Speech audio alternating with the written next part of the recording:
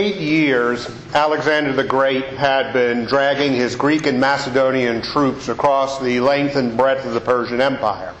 But after the 8th year, he crossed the headwaters of the Indus River, and there he finally met the enemy, which defeated him. His troops demanded that they go back home, and so Alexander had to fight a withdrawal back to what was going to be the new capital of his empire, and that was going to be the city of Babylon. But the years of fighting, marching, and riotous living had taken their toll on Alexander, and when he got back to Babylon, he lay on his deathbed. His generals, according to the legend, gathered around him and asked him, "To whom goes the empire?" And his reply was, "To the strongest." And for the next 3 centuries, his generals and their successors would fight over the carcass of Alexander's great empire. And in these 3 centuries of warfare, Macedonia was once again reduced to just being a small player in the Balkans. About a century after Alexander the Great died, a young 17-year-old boy named Philip V came to the Macedonian throne. He traced his ancestry rather tenuously and fictitiously back to Alexander the Great, but the young boy king had a problem on his hands, and that was his neighbors. Macedonia was much reduced by this time. To the south, he had hostile Greek cities and leagues. To the west, he had cities and states under Roman protectorate, but Rome was busy being occupied with Hannibal at the time. Across the Aegean, he had Pergamene and Seleucid kings to contend with, but his immediate problem was his northern neighbors. The Thracians were quiet relatively at this time. The Paeonians at one time had been subjects to the Macedonians, but in the breakup of Alexander's empire they had regained their freedom. But the Paeonians weren't the big problem for Philip V. The problem was the Dardanians, because the Dardanians would almost on an annual basis invade through Paeonia, going right by the city of Bylazora and the plains it looks over, and raid deep into Macedonia. So Philip decided to put an end to these incursions of the Dardanians, and to that end he struck hard against the Dardanians, but decided to end Paeonian independence, and he seized the city of Bylazora to guard the passes that the Dardanians used to raid Macedonia. His son Perseus had other problems to contend with, and that was basically the Roman army. The Roman Senate was bent on the destruction of Macedonia. And so Philip's son Perseus gathered his troops for the confrontation with Rome, and according to the ancient Roman historian Livy, Perseus told his mercenary troops to go to Bylazora and to prepare for the final confrontation. Well, the final confrontation was that Perseus was defeated, captured, marched in the victory parade back in the city of Rome. Here, the Renaissance fresco depicts him inaccurately as a very old man. But what is known is that the wealth that was taken from Macedonia was incredible. It shocked the Romans who witnessed the victory parade. The province of Macedonia now was no longer free and independent. The kingdom was divided into 4 parts by the Romans, and our city of Bylazora was in the 3rd district. Now, it is this city, Bylazora, the city of the Paeonians, that we're going to discuss tonight. You're standing on the summit of Bylazora, looking to the east, over the valleys that the Dardanians used to use when they invaded through Paeonia into Macedonia. We know a little bit from ancient literary sources. The ancient Greek historian Polybius said, Philip the king conquered Bylazora, it being the largest city of Paeonia, and lying extremely well placed against the incursions from Dardania into Macedonia. Polybius continues, because of this deed, the conquest of Bylazora, he, Philip, was nearly completely freed of the fear of the Dardanians, for it was not easy for them, the Dardanians, to invade Macedonia, with Philip holding the inroads which ran through the aforementioned city, Bylazora. And so, fortifying this city, Bylazora, Polybius then continues with other battle preparations. Well, where is Bylazora? For many years, people thought it was the city of Velez, and magically the word Bylazora was supposed to have morphed into the Slavic word Velez, but that's bad linguistics. And then in the 1970s, the man on the left, Ivan Mikulčić, who was very much younger back then, did a walking survey of this entire area, and he said, well, there is a small pre-Roman settlement at Velez, but this is supposed to be the biggest city of Paionia. And he said there is a site near the town of Sveti Nikolae that is 6 times larger than the site that everybody thinks is really Bylazora. So he said, why not excavate here? And the site is on top of the small plateau you see in the background. Well, in the 1970s and 80s, he and his wife dug a few trial trenches at Bylazora, and they found ruins there of a substantial fortification. Eventually, these trenches were backfilled. And it is here now where we started digging 6 years ago. The city of Bylazora, the largest city of the Paionians. Now, if you want to place Bylazora and the Paionians on a modern-day map, we're going to zero in on this area of the Balkans. Highlighted in red used to be Yugoslavia. And of course, Yugoslavia was made up of various republics and autonomous regions. When Yugoslavia broke up in the 80s and 90s, these all gained their independence. Many, of course, did not recognize the independence of Kosovo, and many countries refused to call the Republic of Macedonia the Republic of Macedonia, preferring instead the former Yugoslav Republic of Macedonia. But let's get the contentious nationalistic names off the map. These are the major cities which now exist in this region, and our city, Bylazora, is there. It is Homer in the Iliad who first mentions in ancient Greek literature the Paionians. And he mentions 3 leaders of the Paionians who led their troops to fight against the Greeks on the side of the Trojans during the Trojan War. And Homer describes how all the great Paionian leaders are essentially killed off by Achilles and the other Greek warriors. But when Homer mentions the Paionians, he always locates them on the Axios River. The Axios River is this river you're looking at. It's what the ancient and modern Greeks call the Axios, and what the Turks and the modern Slavic people call the Vardar River. And if we go back to our map, this is the watershed of the Axios-Vardar Basin. Now, 400 years after the Trojan War, the Paionians are still living along that river.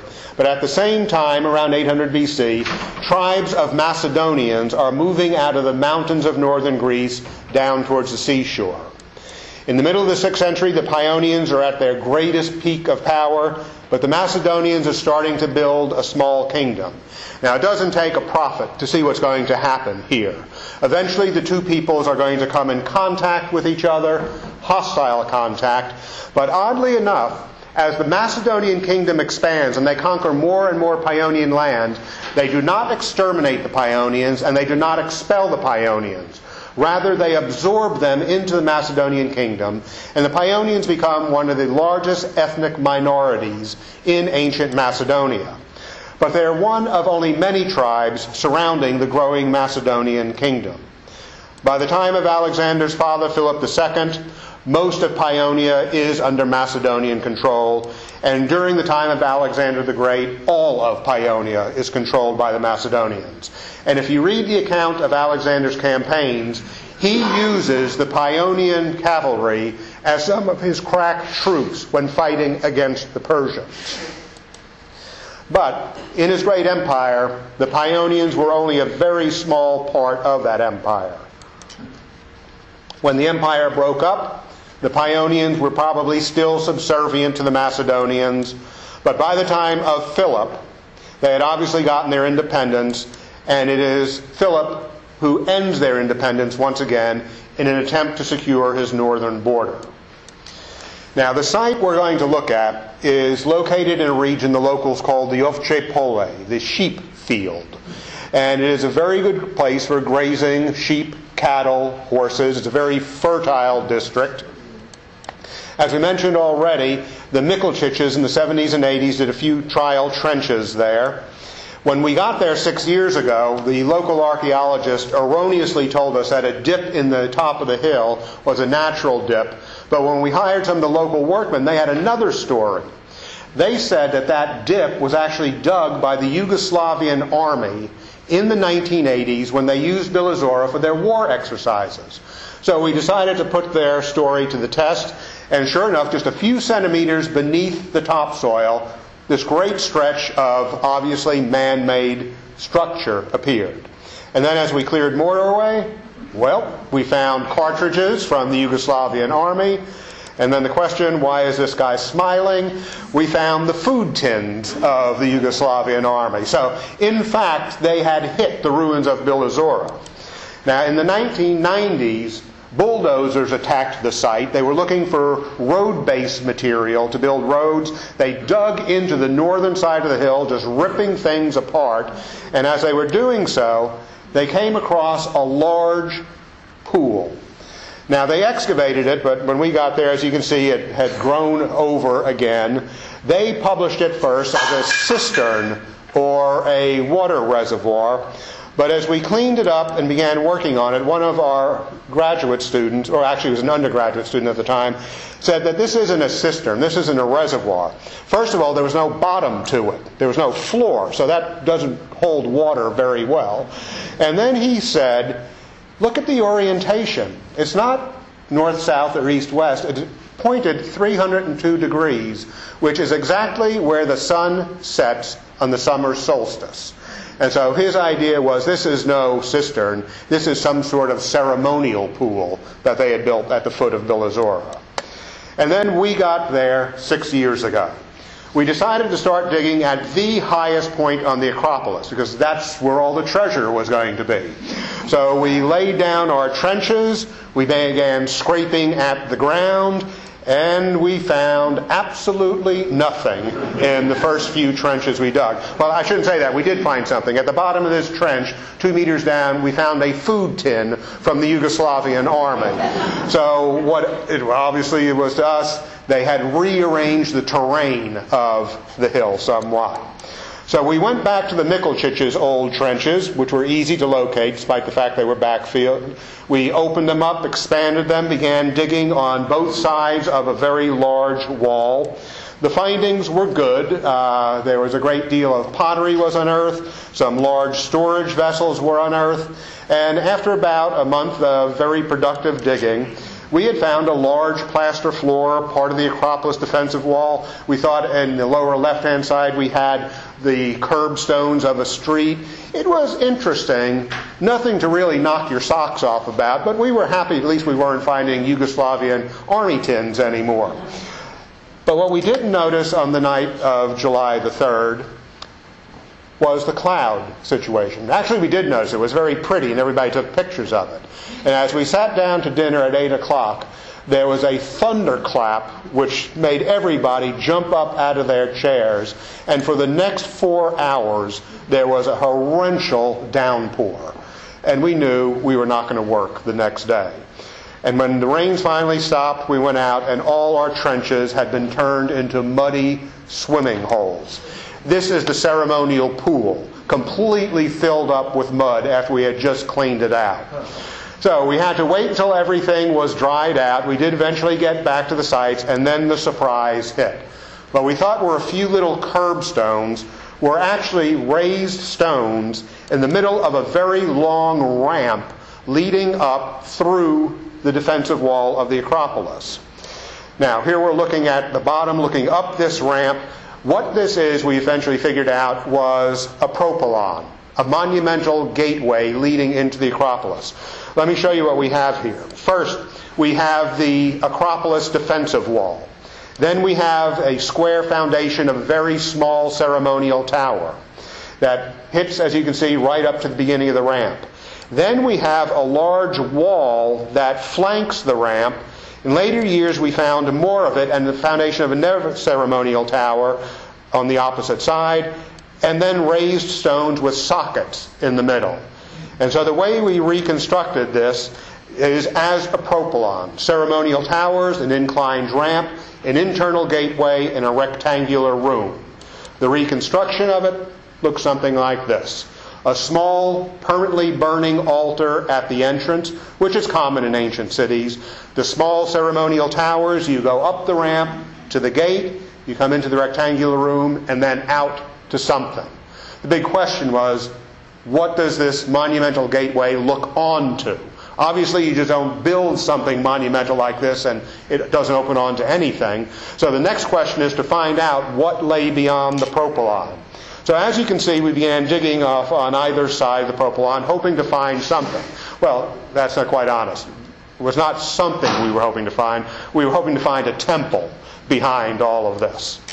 And there were some very good finds. Now, you can see by the faces of the people who are smiling, they already know what's coming up out of the ground. And the girl, the woman who is clearing this stone off, this was her first dig, her first day, the first hour of her first day on a dig, and she makes this find. For the next 3 years, she was not going to find anything. But she started off with a great find, and what it was a triglyph and metope fragment from a Doric order building, the kind of thing you would see on a temple facade. But as you can see here, it's reused in a wall. So obviously it must have fallen from a nearby monumental building. The question is now, where is that monumental building? We kept digging and expanding our trenches. We found an inscription in Greek letters, and one of the graduate students working with us for a few years deciphered it in a strange dialect of Greek or Paeonian, he thinks, saying something about the sacred mountain. But it's so fragmentary that you can't make much more out of it than that.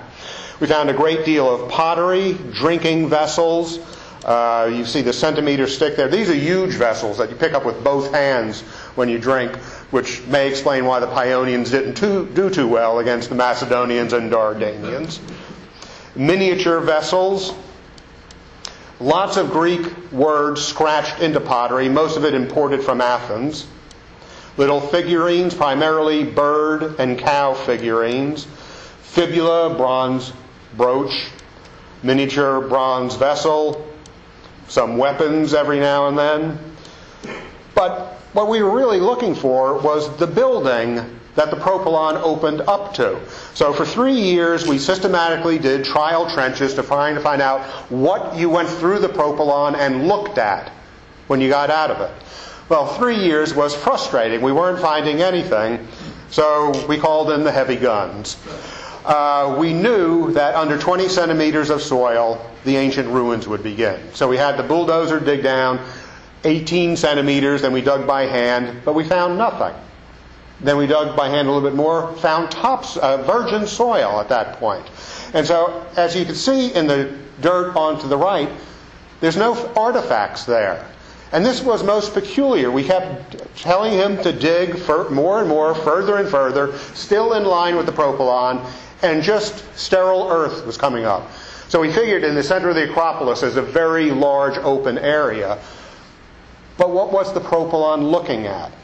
Now, the tree you see in the background is where the old Yugoslavian army trench is located. And as the bulldozer was approaching that, finally it hit some rocks. So we called him off, we got everybody together, began scraping away the dirt, and we saw immediately that these are stones again from a classical Doric order building. And we expanded our trenches now and began finding column parts, capitals. We did some very detailed work around these stones, and something odd was noticed. Somebody pointed out that these stones did not just fall off a building, that the larger stones were intentionally chopped up and thrown into a great big pile. And then as we began digging more and more around the stones, we began finding fragments of human skulls. 3 altogether, and some animal skulls, some long bones, but no skeletons, no articulated skeletons. Just miscellaneous bones thrown into the same pile as the stones, along with some pottery. Then we noticed that there was a great deal of burning evidence around this pile of stones. The big stone on the right is a crazed and cracked stone that has suffered from intense heat. And you can see some of the burned bricks right next to it. So what eventually dawned on us was these stones just didn't fall down. People had brought them there after they chopped them up, and they were going to burn them down into lime mortar. And in fact, we found fragments of lime mortar everywhere in this area. But then the surprise came when we looked at this stone and began to measure it. It's a very unusual stone. You see the flutes of the classical column, but remember, in a Doric order building, there is no base to the column. But you see a little ring at the very bottom where those flutes turn into facets. Let's go to Athens for a minute. This is the Stoa of Attalus. It's been rebuilt by the American School of Athens, and you'll notice that the lowest columns are not fluted. They're not grooved. They have these facets. The obvious reason is you lounge about in a stoa. And who wants to lean against a column with a sharp groove pointing in their back? So the lower parts of the stones are all smoothed down into facets, but it's the stone right above it where the flutes, the grooves, turn into those facets. And that's exactly the kind of stone we found at Bylazora. And this renovation, or this innovation, I should say, in Greek architecture started in the time of King Philip V of Macedonia. So we figure we may have a stoa of Philip's up at Bylazora. And if we construct a simple stoa, these are the stones we found in that one square. So we expanded our trenches somewhat from the pile of stones, came down across a very substantial large wall, opened a trench in front of it, kept going down further. The wall was quite large, 3 meters across, and at about 2 meters down, you can see stones projecting out.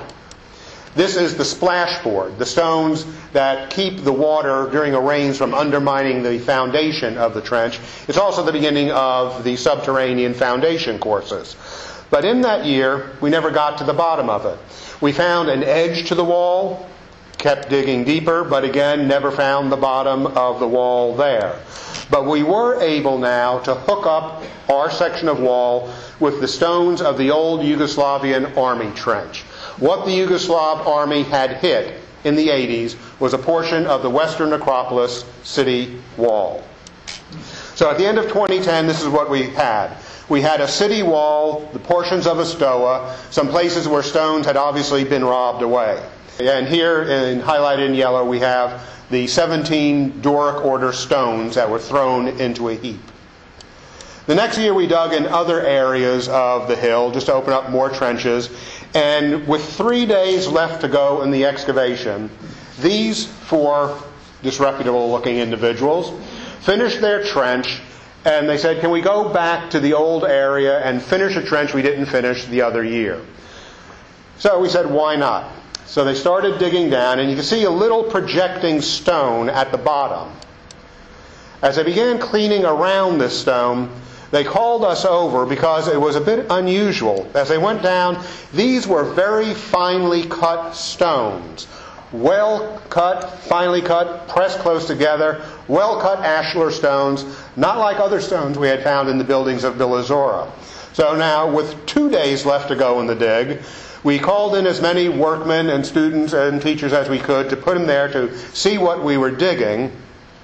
And after 2 days, we found 2 walls built of very well-dressed stones meeting together at a peculiar 105-degree angle. And in classical architecture, nearly everything is always at a 90-degree angle. So we didn't know exactly what we had here. So at the end of 2:10, this is what we had. At the end of 2:11, we have the corner of some building. Now we knew in 2012 where we were going to start digging. We opened up more trenches to see how far this wall was going to go, and it kept going and going and going.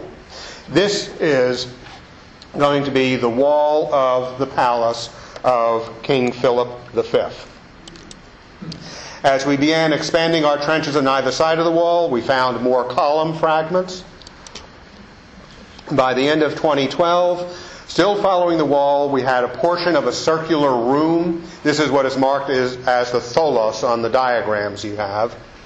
And finally, the wall stopped. We dug down, found a threshold block. And so there, at the end of the 2012 season, we have the outer wall of the palace, part of the circular room. If we look on the diagram, this is what it was like in 2011. In 2012, we had this. And then in 2013, we had that. We are digging in the corner of the palace of Philip V. Let's start with the room we call the kitchen. After topsoil, we found a large layer of roof tiles, and under the roof tiles, some charred timbers, obviously from the roof. In fact, the timbers were quite large and well preserved. You see this one about 12 feet long. And by analysis, we found out these were conifers, which do not grow in that region anymore, by the way. We began finding pottery of the 3rd and 2nd century BC, fish plates. We found grinding stone, an amphora neck, a wine storage vessel neck. And we found quite a few wine storage vessels, as would be common in an ancient Greek or Macedonian kitchen. A few small pots that were preserved well. Only the smallest pieces were well preserved. All the larger things were completely shattered. And here again another very unique type of amphora. It's the number B on this diagram, which was popular in the 3rd and 2nd centuries BC. As we began cleaning in this kitchen area, you'll notice that this guy is cleaning what appears to be a white streak going through the trench. As we cleaned down, that white streak he was clearing was a line of plaster. The plaster which lined the wall of the kitchen. But you can see the wall is gone, except for a few stones in the lower part of it. Because after the Romans conquered Bylazora, they systematically looted the stones of Bylazora to carry them off to use someplace else. So we have now only the shadows of the walls inside the kitchen itself. But by following the plaster tracings, we were able to outline these internal walls of the kitchen. We finally, tracing these plaster streaks, came across a large, well-preserved stone. We finally thought we had hit a good stretch of preserved wall. But as we began cleaning more of it, it turned out to be another one of these threshold stones. But again, this one's cracked. So we thought they were probably trying to lift it out of position, haul it off. It broke as they were doing it, and so they left. Here's a section in the kitchen of a large terracotta surface. You can see there is a circle going around it. This was a baking surface, which they used to make open fires to cook some of their foodstuffs. We found a number of strange items. This thing had 9 little volcanoes in it. The holes didn't go all the way through. To this day, we don't know what it was used for. So we cleaned it up, stuck some wheat in it, and decided it's of religious significance. This is what people use to make offerings to Demeter, the goddess of grain. Actually, we have no idea what the thing is. Found a small bracelet, probably a child's bracelet. When we first dug it up in the ashes of the kitchen, we thought it was bronze, but after cleaning it up, it turned out to be a silver bracelet with 2 snake heads on it. And of course, there was a great deal of plaster to be found everywhere. White plaster, red, black. The black plaster, as you can see, is stippled. Sometimes it's painted with little roses, we think. And occasionally swirls or waves of some sort painted on the plaster. That was the kitchen. The next room over opened into the internal courtyard. We just called it the anteroom to the tholos, for lack of a more imaginative term. Again, we found columns, capitals of the Doric order, but these were not of the same size as the other ones we had found the other year. These were larger, and they were probably in the internal courtyard that gave way to these rooms of the palace. And so from the anteroom we go to the tholos. Now, a tholos in classical Greek architecture is simply a round structure. It was used oftentimes as a ceremonial banquet hall. Sometimes it was used for strictly religious purposes. Sometimes it was used as a throne room. Other Macedonian palaces have similar types of round rooms in them, just like this. But you notice it's, unlike most of tholoi in ancient Greece, it's not freestanding. It's built within a square, probably to make the roofing of it easier. Well, as we got towards the tholos, we noticed that, again, the walls were destroyed. There was some burnt mud, brick, charcoal. Apparently they robbed out the good stones of the lintel, the threshold, and when the thing burned down, the lintel timbers up atop just fell straight flat on the ground, but they were easy enough to trace in the ground. We cleared off the tiles and exposed a surface within the round room. And here, as you can see, we have not cleared it completely. We're still leaving a good section of the round room for another year, for another generation of archaeologists to excavate. Interesting pottery came out of the round room. This is a fragment of a column crater, but what's interesting about it is on the top. There are stamps into the clay. Now, what these stamps are is unknown. On the handle itself is this bizarre shape, and all of us looked at it and couldn't figure out what it was, and somebody said, well, it looks like a menorah. And I said, well, yeah, it does look like a menorah, so jokingly we called it the menorah of Bylazora, but obviously the Paeonians didn't use menorahs in any of their worship. The other little round stamps have some sort of strange snake-like symbol on it, but nobody who has dug there that year has ever been able to come up with an explanation of what exactly it is. Now, also in the 2012 season, just outside the palace wall, right along the side of the trench where we could barely squeeze in, we found two very well-carved stones, which at first we thought were small ceremonial altars of some sort. And they were sitting on a step, as you can see. When we dug on the other side of the stones, we noticed, well, it's not just one step, there are 5 steps going down.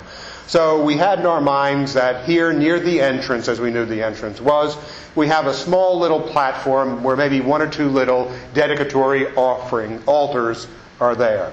But look at the stones at the very bottom. You can barely make out a circle inscribed in the top of each of them. Well, we started clearing the dirt away from the sides and saw what we now know to be the beginnings of unfinished Corinthian capitals.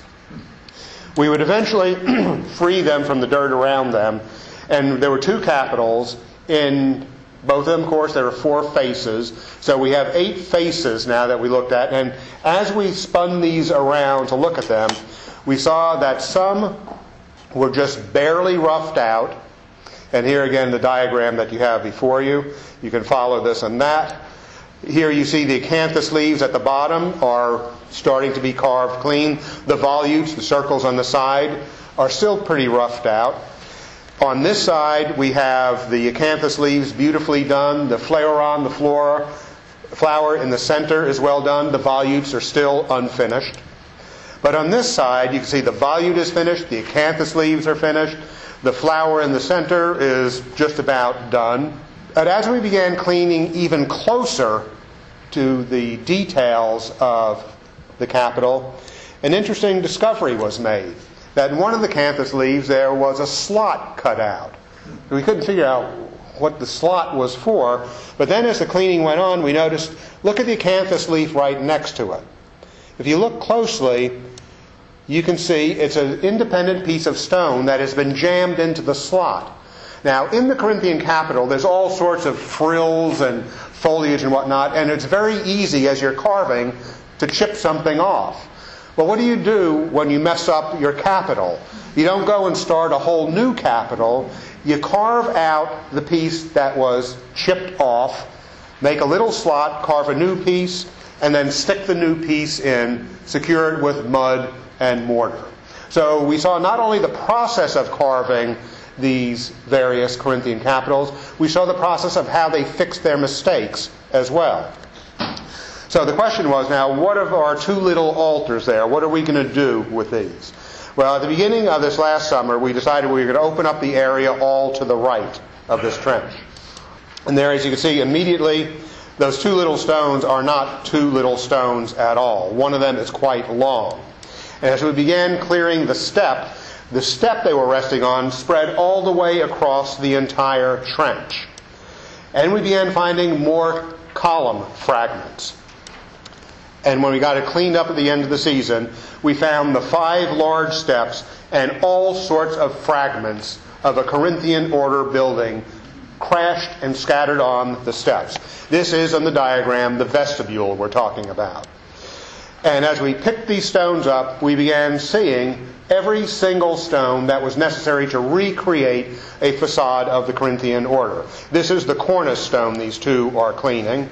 And if you look, this is a part you would see as you walked into the building and you look straight up in the air. Would be the overhang that you're looking up into. But if you look very closely, you can see the remains of paint on them. Now, for years in lecturing on Greek architecture, we always knew that the Greeks painted their buildings. We know from literary sources. But none of us had ever seen personally a stone with the paint still on it like that. And here we have the plasterwork painted. We found both red and black plaster on these dentils, the teeth parts of the cornice, and of course which would have made very good play of light and shade in the overhang. But it is from all these stones now that we can recreate what this vestibule facade looked like on the palace. And we're going to do it in a schematic way. We're going to have a 3D recreation here. We're clearing the 3D recreation of everything except the monumental stairway and the foundations of the buildings. We've cleared off all the stones. But going back to these stones now, we can recreate the entire facade from the bottom to the top. And we're going to start with those 2 stones in either corner. These stones are the plinth and the base for a pillar. Now they are, as you can see in the drawings, not the same. The plinth, the square part, is the same in both, but the bases, for some reasons, are carved differently from one another. The one on the left is very badly preserved, as you can tell. The one on the right is better preserved. It is odd that in a facade you would have stones not like one another, flanking it like that. And moreover, since they were both resting against walls, you would have suspected they would have carved them straight to rest neatly against the walls, but they didn't for whatever reason. So we have the 2 bases of the pillars for either side of the monumental stairway. This stone now, actually 3 stones now, is the pillar itself. And it fits directly on top of the base to the right. And in fact, when we measured it and drew it, we noticed that it tapered slightly, but the measurements were perfect. It fit neatly on the base down below. So with that bit of information, we go back to our schematic and we put up the pillars. Okay, leaving out the frills of the base work. We have 2 pillars standing up now. We know that they are 4.5 meters tall from the step up to the very top.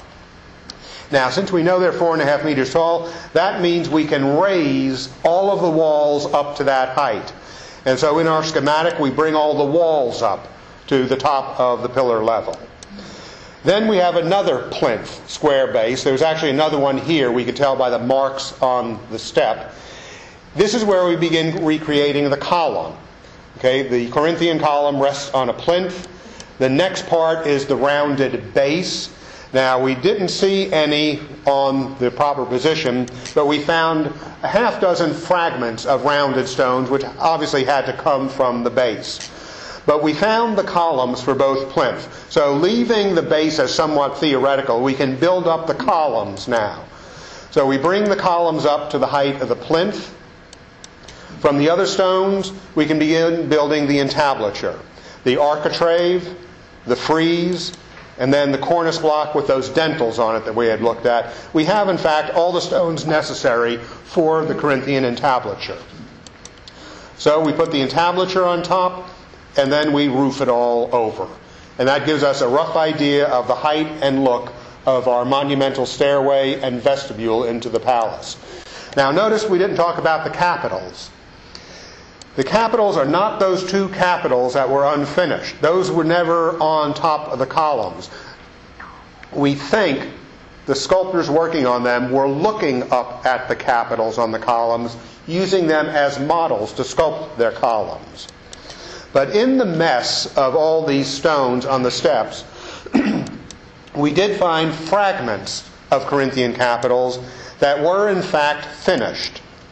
And by looking at the unfinished ones, we can relate them to their proper position in the Corinthian capital. So in fact, we do have not two complete Corinthian capitals, but enough evidence to tell us that there were at least two finished Corinthian capitals there. We have come up through the outer courtyard, up the monumental stairway into the vestibule. Then we enter into the palace proper through the entrance hall. Okay, that's the entrance hall at the back end of the photograph. There is again another threshold block. These threshold blocks are peculiar to 3rd and 2nd century BC Hellenic architecture. Now, the vestibule is at the top, the entranceway is at the bottom. One would assume we're walking onto a beaten earth floor, which was not unusual in many palaces.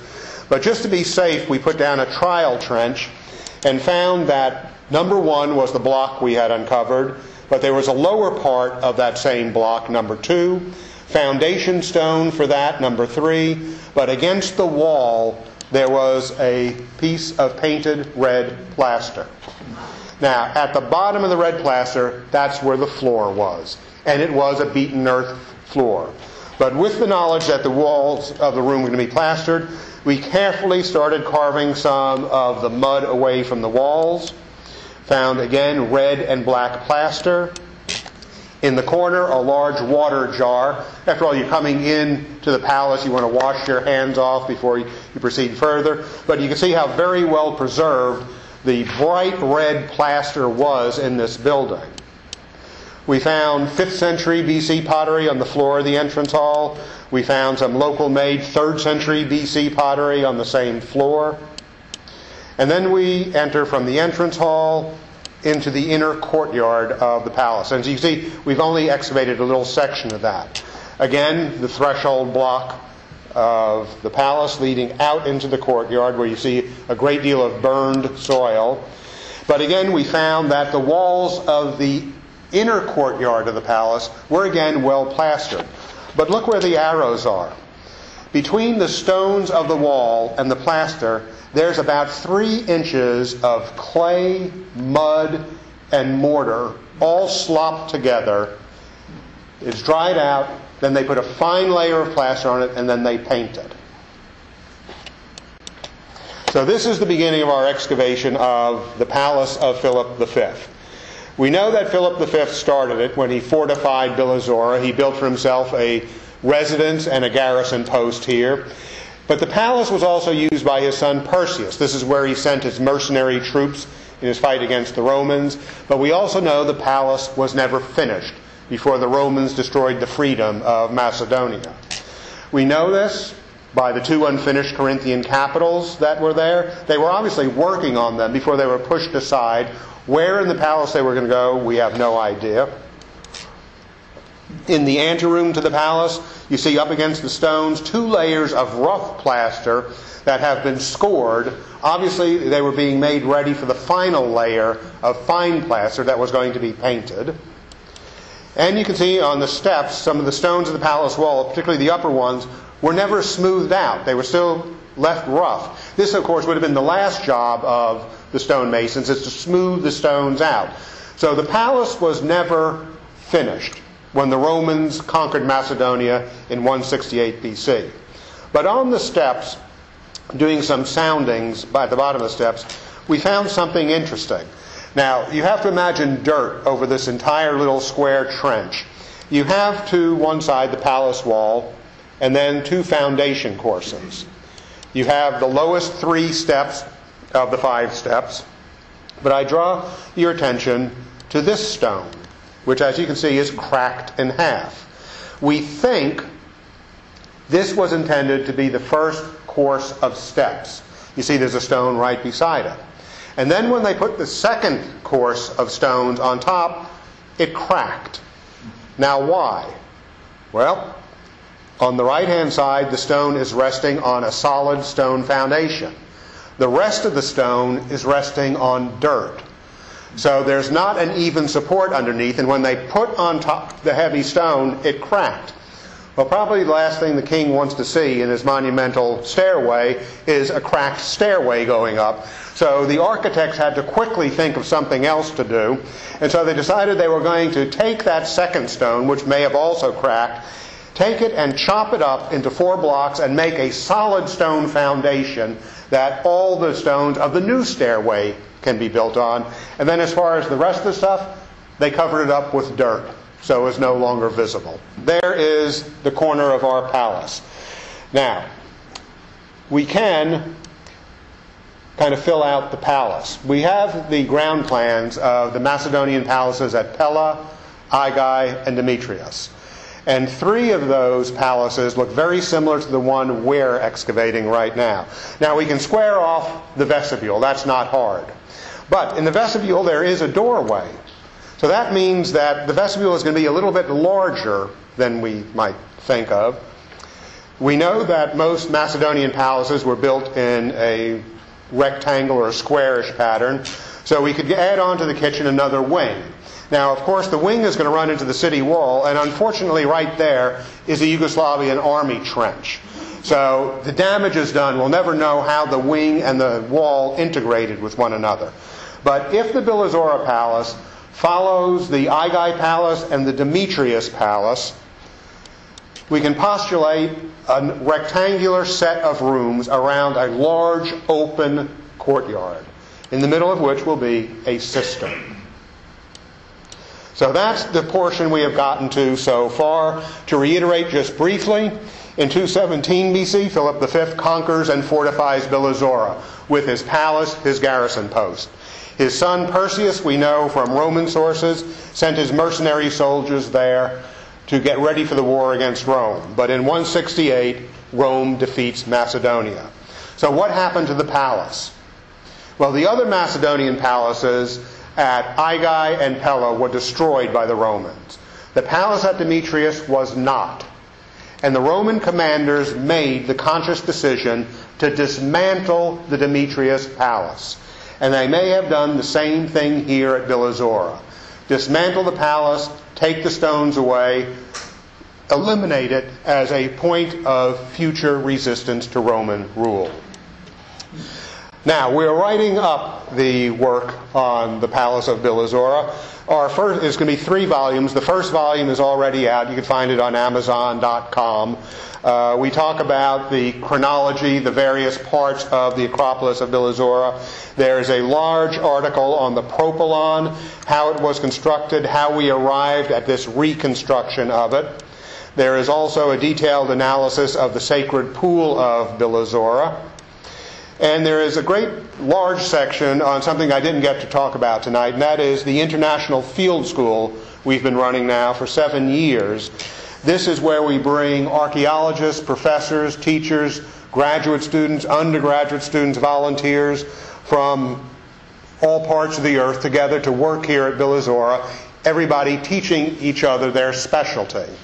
And so far we've had, I think, something like 190 some odd people from 14, 15, or 16 different countries working on the Bylazora project. Volume 2 is, we're working on it right now. We hope to have it out by the end of October. It will cover the pottery of Bylazora. It will be analysis and description of the typology of the ceramics, some of the larger pieces, some of the smaller pieces, even the ones with little graffiti carved into them. You're looking at a loom weight with an image stamped into it. The image is probably of the goddess Athena, who is holding her owl on her hand. She is, of course, the patroness of the art of weaving. Volume 3 will be on the palace itself. We hope to have that out by January.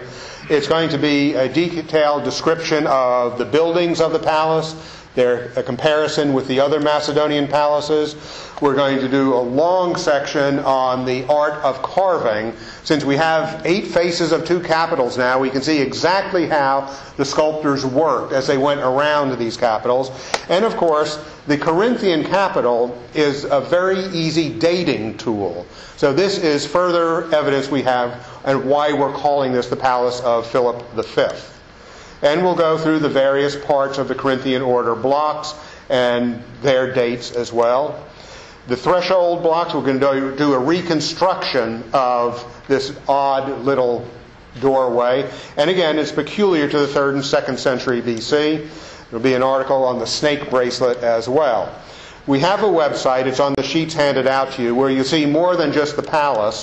There are a few videos on there. For instance, one of our Australian volunteers, you see here, who's holding what we thought was a hook. Except one of the students did some research on the hook, and he makes a very good case that it is actually an antique type of key that was in use. And so we decided to recreate this key and lock mechanism. And there's a small video on how we went about recreating it and how this particular thing worked. We're about to do another recreation, which will be on the website, because for the 6 years of excavating, we found these things. Now, everybody immediately called them spear points, arrow points, but they really don't look like a good spear point or arrow point. We always refer to them as projectile points, ? We never really believed they were projectile points. So the question is, after looking at these, we know what spear points look like. We've dug up a few of them during the course of excavation. But what were these things? We did research at the British Museum, looked through every rusty piece of iron they had in weapons department, tools department. We couldn't think of anything. And so, rather frustrated, Eula mentioned, well, they're probably double-pointed nails. So, what? How would you use a double-pointed nail? And then we Googled double-pointed nail. And there are 6 companies in North America and Europe that make double-pointed nails. And we looked at how they're used. And so we wrote to the president of one of these companies and said, where are some archaeologists who have found these odd little things here? How do you think they could be used? And we made some suggestions to him. This is what we think they were used for. If you ever have built a floor or a deck or a patio, you know there's a problem on the ends of things. And that is, with weather, there's a warp of the boards if they're laid down flat. And even if they're nailed in, if the warp is severe enough, it'll pull the nail up out of the board. Now, of course, there's no problem. We have screws. The screw wasn't invented until the 15th century, however. So how else could you lay the floor down? Well, you could lay the boards edgewise. Notch them, put them on the rafters for your second floor or for your floor down below. But then again, you have the problem of just lying loose, they're going to wobble back and forth. So this guy suggested, well, what if you drilled holes through them, put your little thingies like that, and then slammed the boards together? You would have a nice, thick, neat beam now, which you could transport, use as a truss in a roof, used as a part of a floor. You might say, well, why not just take the boards and nail them together? Because ancient nails have thick heads to them, which means you're going to have to pound like you've never pounded before, or drill to let the head sink in anyway. So anyhow, we're going to try this. We don't know if it's going to work or not. We just got an email just before the lecture began. Some weapons expert museum in England said this is in any fashion a weapon. You can count that out immediately. So you can go to the website now to look at the palace. Hats off to the motley crew that excavated it this past summer. And that is where we have left Bylazora at this point. So, I thank you very much and hope you visit the website and take a look.